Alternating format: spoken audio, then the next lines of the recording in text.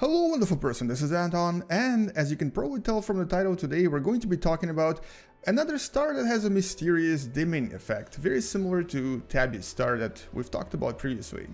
Let's discover what's going on here, and welcome to What the Math.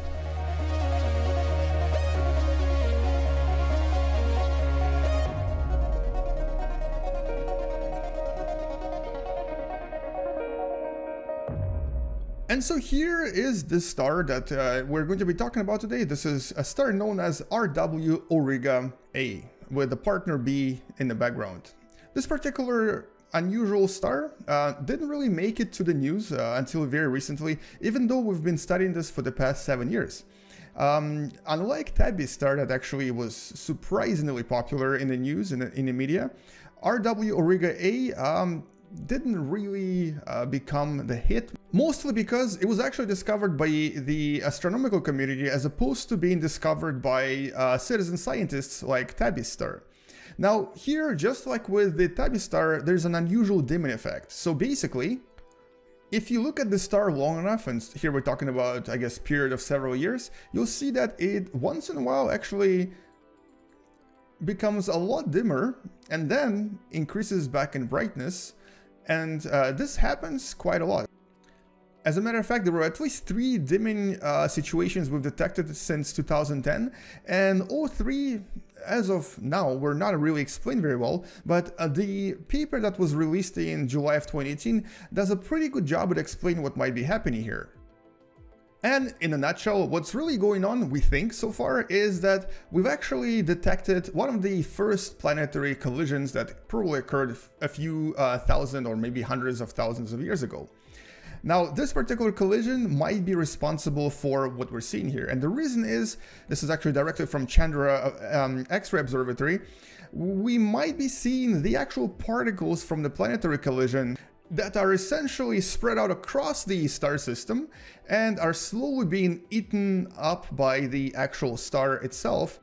And while it's absorbing those particles, some of those particles are in front of the star, so we are actually seeing these dimming effects kind of overshadow the star itself.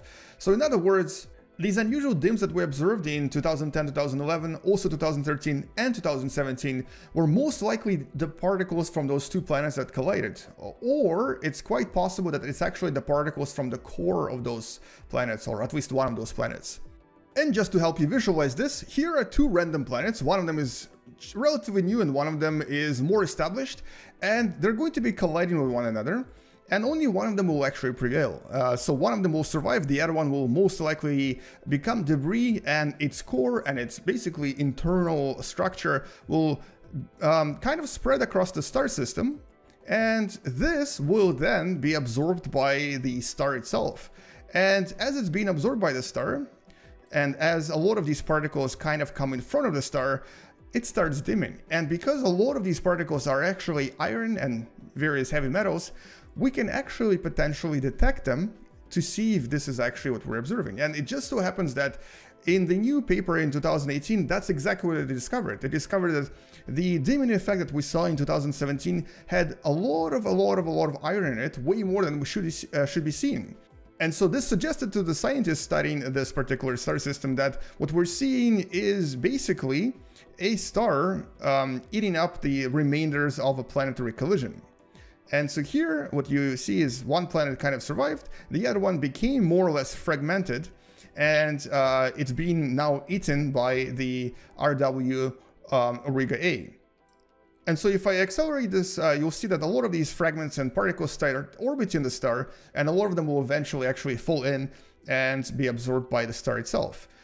So this is obviously not all of the particles, but the actual dust cloud that's been created by this collision is so big that it literally covers the star and dims it by a significant enough amount that we can actually see it from planet Earth, even though the star is really far away.